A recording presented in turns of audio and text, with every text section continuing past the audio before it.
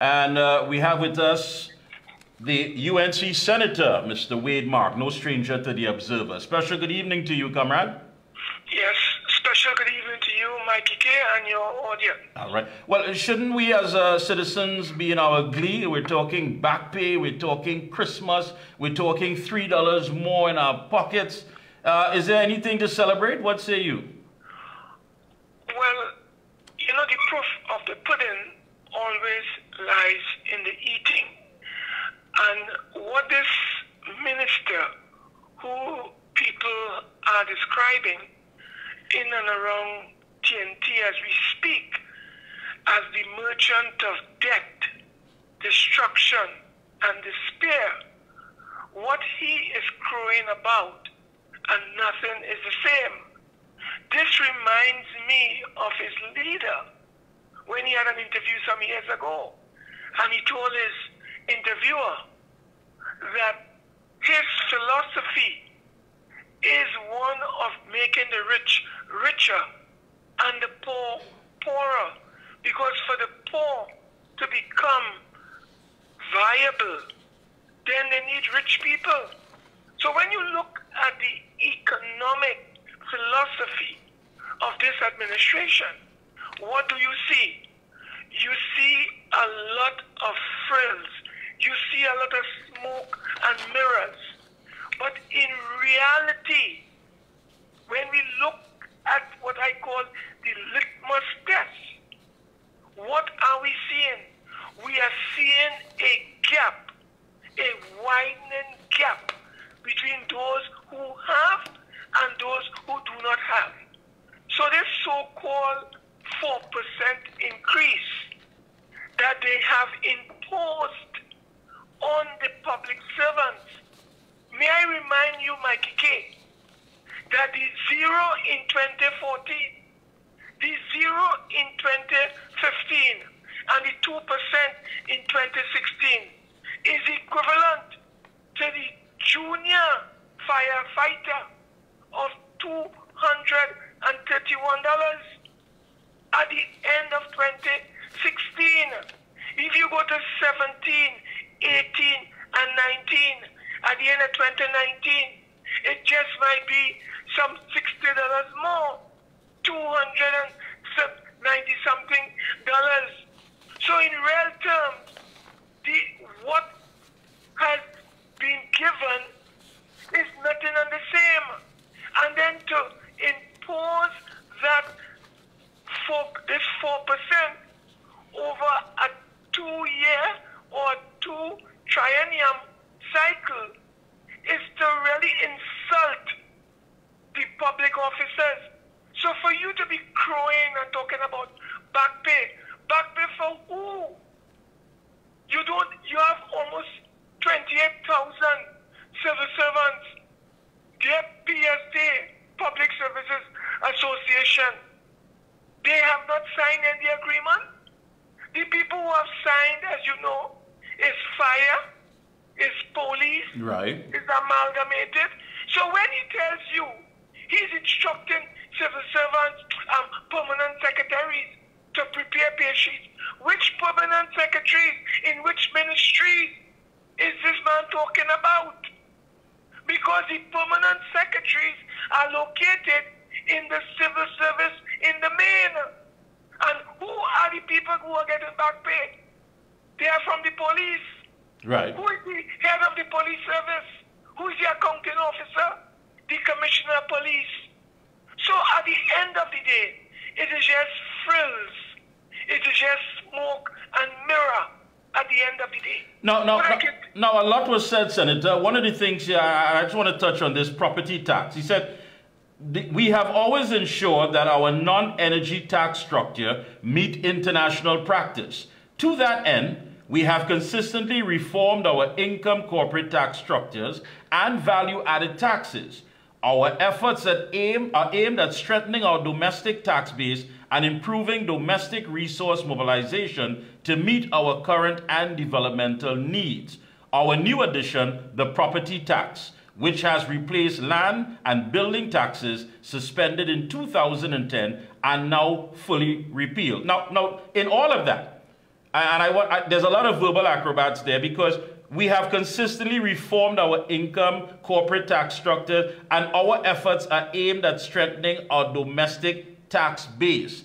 Is he saying basically that the money that is needed to resource this mobilization to meet current and developmental needs will have to come from basically taxing the citizens?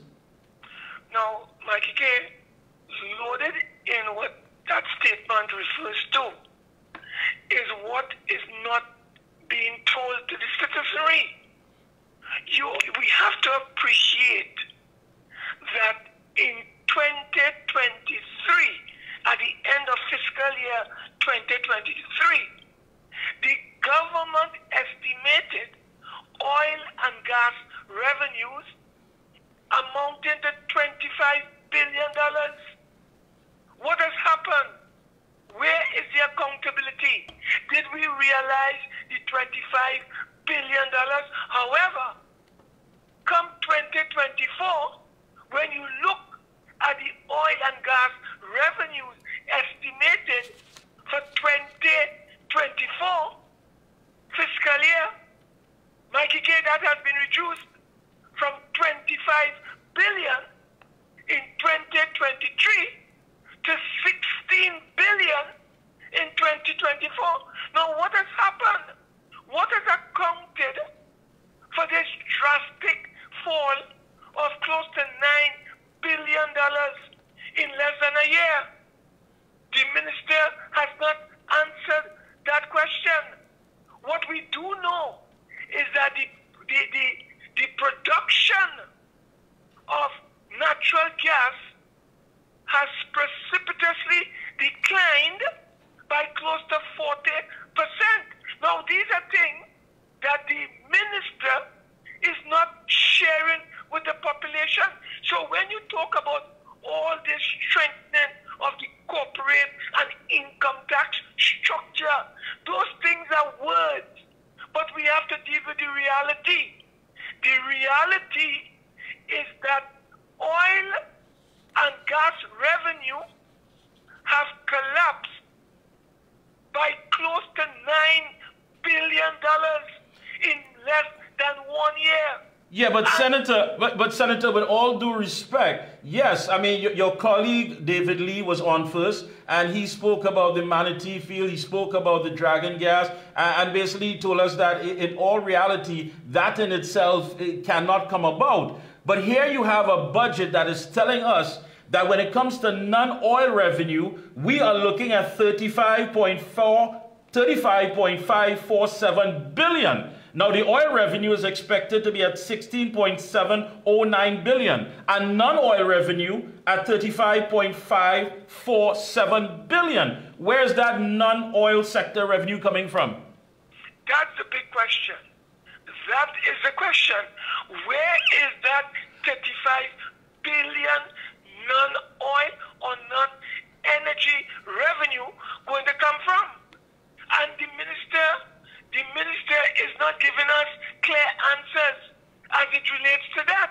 Because you and I know that the bulk, this country's lifeblood, lies in the natural gas sector. Right. And if the natural gas sector has collapsed, where is this spike in the non-energy revenue base going to come from? The minister is very short on answers. I believe that what is happening is that we are going to have a larger fiscal deficit than is being predicted. The minister is talking about a fiscal deficit of some $5.1 billion. We may end up between now and the mid-year review in a range of about $9 billion, maybe $10 billion, because the revenues are not there. So the government is telling us that they are going to have a budget of $59 billion. They're going to generate revenues around $54 billion. There's a gap of $5.1 billion. And you ask the $1 million question, where is the $35 billion non-energy revenue going to come from? From where? From the manufacturing sector? Is it going to come from construction? Is it going to come from transport and storage? We don't know because the minister hasn't provided us with answers. Yeah, but he goes on as far as property tax again, my friend. He says that this is a new paradigm and the collection of property tax will take some time to ramp up. So he has created a new sub-item for the proceeds of property tax in the goods and services line item in the allocations for municipal corporations and allocated additional appropriate sums of money for each of the 14 corporations in the first instance, depending on their population size, ranging from 8 million to 12 million. Now, can we trust this? Especially from an administration which has shown, whether people want to admit or not, political, geographical discrimination. Can we trust this item in the interim? And he adds that these sums will be suitably increased during the mid-year review if the collection rate of property taxes exceeds expectations. What are we looking at? Now, the question here of property tax exceeding expectation. Now, let's look at the reality. The last time the government collected property tax under land and building taxes would have been around, let's say about 2 years ago, was around, let's say about $7 to $6 million. What we have seen in the estimate of revenues for 2024 is $151 million. The question that we have to deal with here is simply this. The minister in his local government reform package gave the impression that the monies that are going towards residential properties in terms of taxes is about 3%. He went on to talk about residential properties amounting to 400,000 properties. Now, he also did indicate that the threshold was only 50%. And he has arrived at the 50%, not the 100%. So he is around 200,000 residents that will now have to pay the 3% property tax. Now, where is this 3% property tax going to? Is it going directly to the 14 regional corporations? Is it going into the consolidated fund? Or is the minister going to determine what will go and how much will go?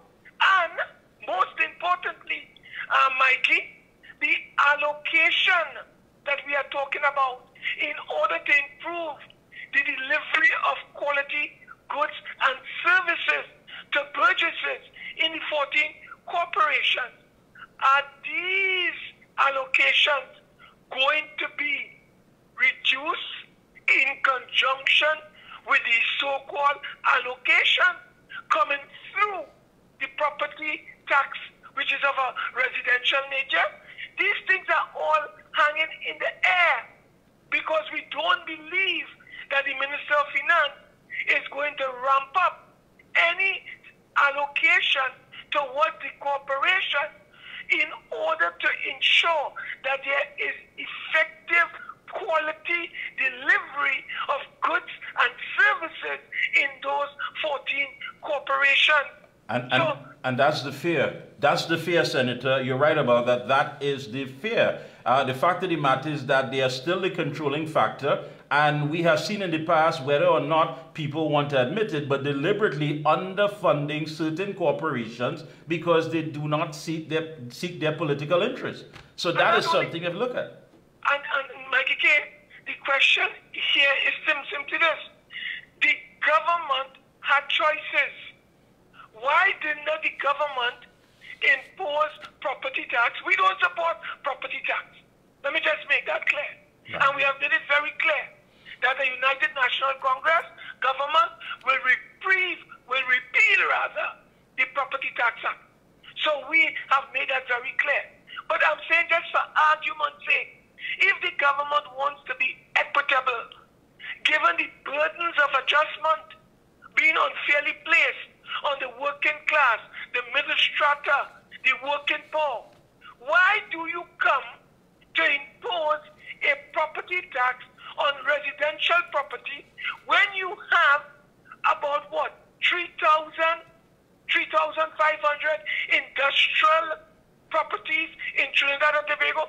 Would it not be easier for the government to impose a property tax on industrial users or people who have industrial properties? No, but you are coming after the working man. Now, remember, the government, through the Minister of Finance, has indicated that shortly they are going to increase NIS contribution. Stick a pin in that. Stick a pin in that, comrade. Our time is up, but I want to ask you a final question. After all of this, what do we have to look forward to? Quickly. Listen, as far as we are concerned, Trinidad and Tobago is in a worrying place. Trinidad and Tobago, under this very inept and incompetent PNM administration, is in deep trouble. And we believe that Trinidad and Tobago is facing a humongous crisis in 2024. And that, again, is manifested in the collapse of natural gas production, which has moved from 4.2 billion cubic feet in 2014-2015 to 2.5 billion, meaning, Mikey, that LNG in Point Lisas, in Point Fortin, operating at 65% capacity. All the plants at Point Lisas operating between 70 and 75% capacity. So revenues that are supposed to come from LNG, revenues that are supposed to come from Point Lisas are not coming. So you know what they are doing? They are breaking the back of the working class. They are breaking the back of the middle strata because of incompetence and mismanagement by Rowley, George Young, and Imbert. Thank you so much, comrade. It's been a pleasure, as always, for your input. Thank you so much. And that was UNC Senator Mark.